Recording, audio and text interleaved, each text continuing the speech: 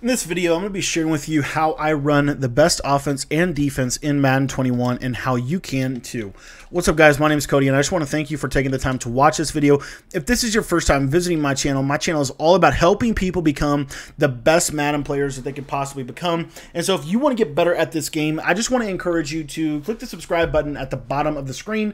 It's completely free to subscribe, and it just allows you to be able to stay up to date on the latest tips and strategies right here on the channel. Now, like I said in this video, I am running my favorite defense and offense for you guys in Madden 21, kind of showing you how to do that and what I look for in both of those. And so if you want to learn my full entire scheme, the exact scheme that I'm using in this gameplay, you can get my offense and my defense in the description of this video. On defense, I like to run the nickel 3-3-5, the nickel 3-3-5 wide, and the nickel normal. And on offense, I like to run the gun bunch, the bunch tight end, and the trips tight end offset. So on offense, I'm running New York Jets, and on defense, I am running the 46 playbook. And as you can already see, we're off to kind of a decent start here with how I like to play. And the reason why I say that is because what we're able to do so far in this first possession is we get to kick the ball off. I love to be able to kick the ball off first because that means that I get the ball in the second half first when it counts the most. And so if you have not already been doing that, that is my first piece of advice to anybody. You will find that that one little tweak will actually help you significantly on your road to wanting to be a more effective Madden player. So all you have to do is very simple little adjustment. Just simply start with going ahead and kicking the ball instead of just receiving it or letting the computer do it. You want to always kick to begin a game if you can. If you can help it, that's exactly what you want to do. Now, as you can see so far in the video here, it looks like my opponent's going to be going to some bunch tight end. This is really what we want to see here. How do we do against this right here? He's off with Rodgers, and that's going to bring up a third down and long for him. So far the defense is kind of doing okay, right? I mean, it's kind of doing all right. We just have to be consistent and simple and do our job. That's the biggest and most important thing here. So again, we're going to go PA boot over here. I've got that right there, and then as you can see right there, that's actually, you know what, that's a good dot. I don't feel like that's going to be super consistent for him, but you know what, got to the sideline and made a little something happen. Now you might have noticed that he has ran this offense twice here on me, and so I'm going to go to the 3-5 wide. I'm actually going to go down to my run defense right here. Let that safety kind of come up and clean up just like that right there. I think that gave him only 2 yards. You know, again, that's the beauty of defense. And I talk about this a lot, the 5 keys to defense. And the 5 keys to defense, if you were to ask me that question, what are the 5 things that you want to look for whenever you're building an effective defense? I would tell you that the first thing that you want to be able to do is you have to be able to have a consistent run defense. A run defense that is going to be consistent and able to stop the run.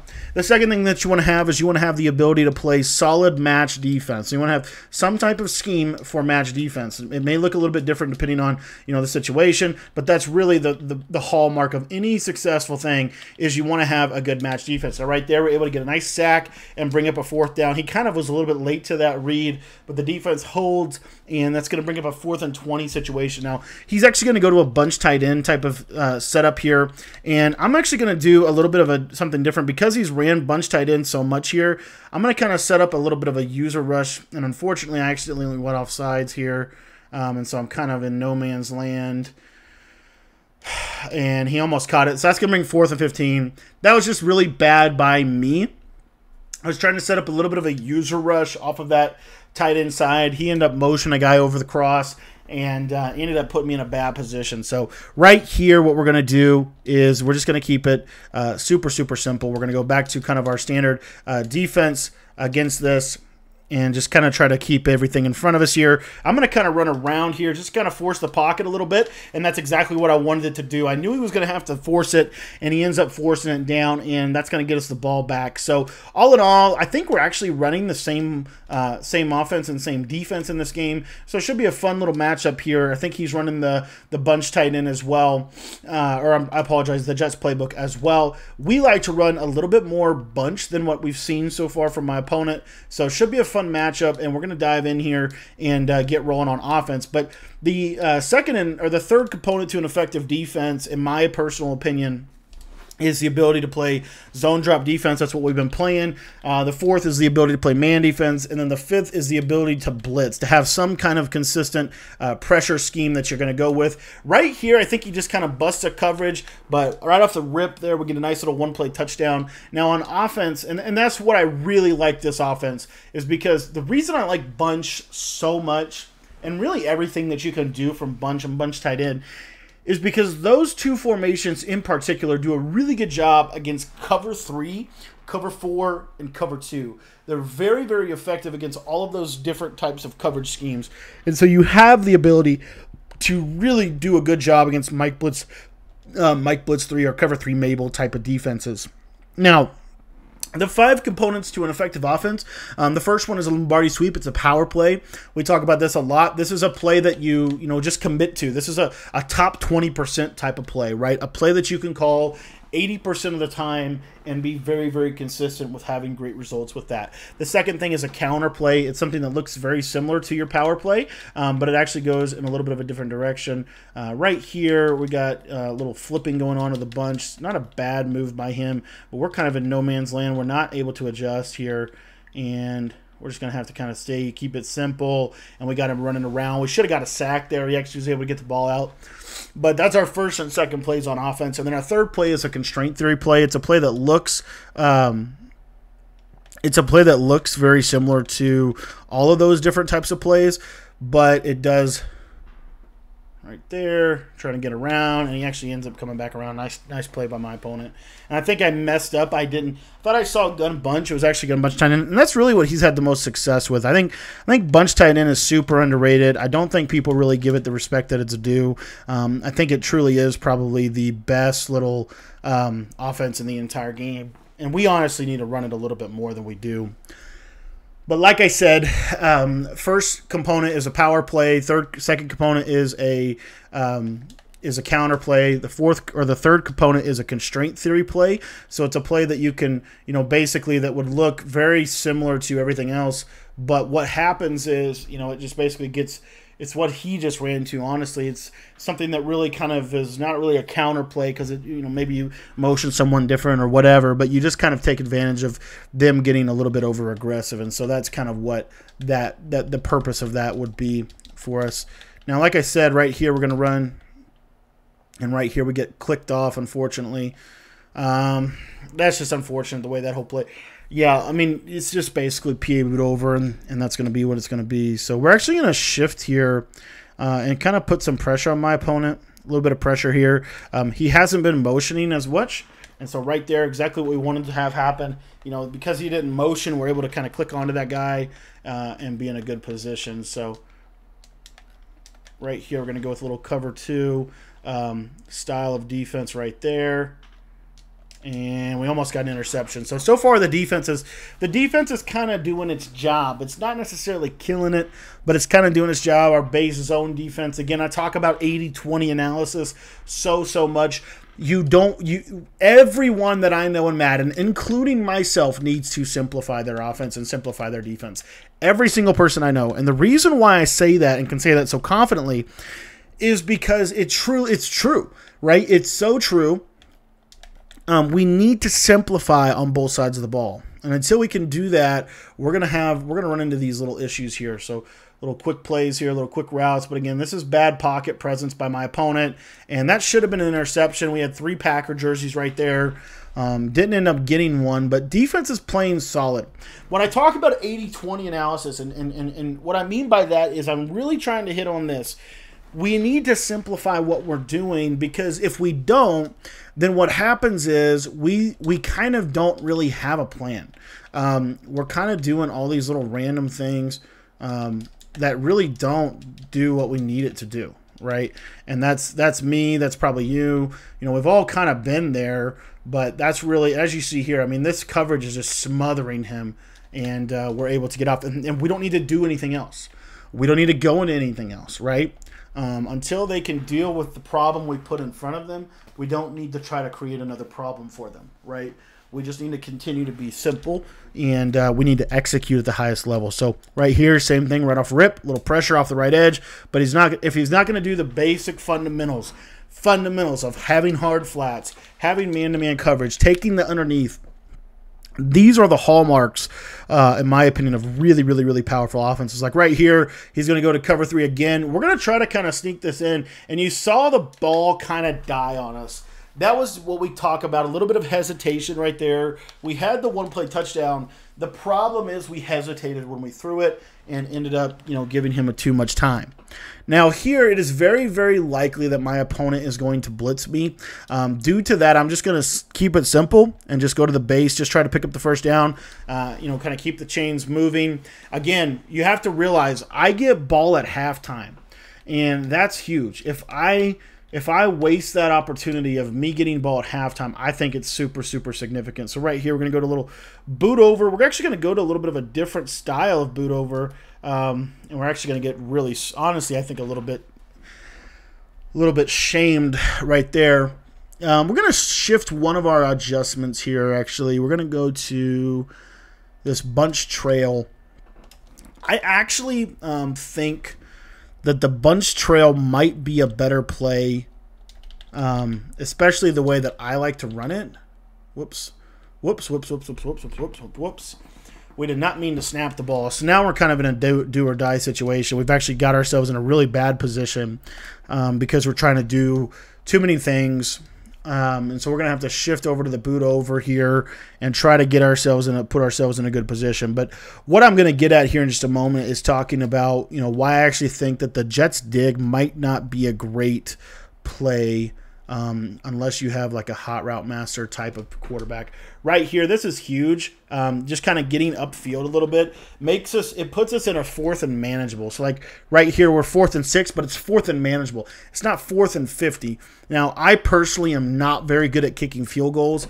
So because of that, I'm not going to kick this. I think I probably could, but because I'm not good at kicking field goals, I'm not going to kick it. What I am going to do is, obviously, I'm anticipating a lot of pressure here. So what I like to do whenever I'm anticipating pressure, I actually really like this. So I'm going to put the running back on an option route, and then what I'm going to do is I'm actually going to put the tight end on a little 5-yard out route. So I've got a couple quick out routes here, and then I've obviously got a little flat route right here. But that's the read that I wanted to hit all along. As you can see, very simple. Obviously, he was bringing off some pressure, but ends up getting a roughing the passer penalty. And this is what I'm talking about keeping it super, super simple. Now, with bunch trail, I haven't talked a ton about this, but the bunch trail, you have this nice little corner route, and if you can basically create, essentially something like that right there, that is a very unique little concept. Very, very simple. And we're just going to take what the defense gives us there, a little quick read. He's running these man press, these man press, kind of like I'm just going to go all out and blitz you. When people run that, you really want to try to space your field. So as you can see right here, we're going to a very spaced out type of concept. We've got this nice little flat that's going to pull. Everything's going to pull out. So if they are in man-to-man coverage, as he was right there, the tight end's able to get open. An easy read. It's really the same concept as flood. It's just we do a couple of minor little things to make sure that we're putting the user in a position where the user can't really be right. And that's one thing I've learned the hard way with this is if you know they're bringing some pressure, you don't want to give the user an opportunity to be able to cover 2 people. And that's why the spacing of the bunch is so dang important. So 14-0 and 38 seconds left to go in the half. Pretty good position, honestly. We're really, whenever we're running a game, you're really the big target you're trying to get to is you're trying to get up by 3 possessions. Now, right there, he ended up really putting himself in a bad position. Now, he's got the ball on like the 1-yard line. And so what I like to do in these situations is we're actually going to push pretty down low. We're really going to try to get underneath and just make something happen with our coverage. We're not going to send any pressure, really. We're just going to simply do something like this here. And then do a little cover 2, kind of sitting right in here, just really kind of trying to force that right there, exactly what we were able to do. Basically we have that nice deep half. That's what I'm talking about. That's why I think Jets dig. If you don't have Hot Route Master, if you have Hot Route Master, you want to run Jets dig, but you want to run it like the play mesh. But when you don't have a Hot Route Master, in my opinion, it actually isn't that good of a play call. So right here, we're going to go to bunch trail. Just another simple little play that we like to use, but it's very, very good for cover 2. It's also very good for like cover 4. So we're just going to see here how this works. Cover 3, and we're just going to check it down to our little hitch. But you know, the beauty of this is, and Jet's Dig is a little bit better of a cover 3 beater than Bunch Trail is, so that's something that you do have to, you know, be aware of. Smash Return, honestly, you don't have to run that play, but it is a very good concept. I would say that, you know, it doesn't. That might be another play. You know, again, it all depends on the scheme that you're running from Gun Bunch, to me. But if you're running a scheme like what I'm running right here, you know, you want to make sure that you have something like this. That's probably a bad read, but we got blessed by Davante Adams. Right here, exactly what I'm going to do, because he's kind of been doing, you know, really the same thing. Now, again, I only need 3 points. I don't have to score a touchdown. But just based off the way that he's kind of running his scheme here, we're going to try to just see if we can catch him in this cover 3. We are able to do that. Nice little red zone threat for Davante Adams, but unfortunately doesn't catch the ball. That's fine. Now we're just gonna be super simple. Come down and we're gonna kick our field goal and go up by 17 points. To me, this is a huge possession, because what it does is it secures a 3-possession lead going into halftime. Very difficult to come back from. That's why I like to always say, if you could get up by 3 possessions, you're really in the driver's seat, and you almost even, you don't want to dial it back, right? You never want to dial it back. But what you want to do is you want to play more under control and just be a little bit more aware of that. So as you can see, you know, pretty solid little, possession. And now we can, when I talk about this, I'm saying, you know, with your zone drops and things like that. So we're going to 30, we're going to 15, we're going to 15, you know, even 20 yards. And then this is where I am deep half city. I love to run, you know, something like a deep half type of situation here. You know, just kind of keeping everything in front of us here. We know these deep halves are good for that. The deep halves, if there's one thing the deep halves do a good job of, it's keeping the defense in front of you, or keeping the offense in front of you. Most of the time they do that well. So that's the first half. And like I said, if you want to get the exact offense or the exact defense that I'm running, you can get that in the description. Notice that I did not select my thing right away. It's because of this right here. As you can see, he's in an onside kick. So I'm going to go to onside recover. It's a lot harder to recover an onside kick whenever you can do this. That's why I always recommend wait, you know, before you just make a decision. You want to wait and see. You never want to come out. And it does look like he's going to go ahead and concede to us. I want to thank you for watching this video. Like I said, if you want to get the exact offense or the exact defense that I ran in this video, you can get them in the description. The offense is incredible, just $15, and the defense is also just $15. Thanks for your time.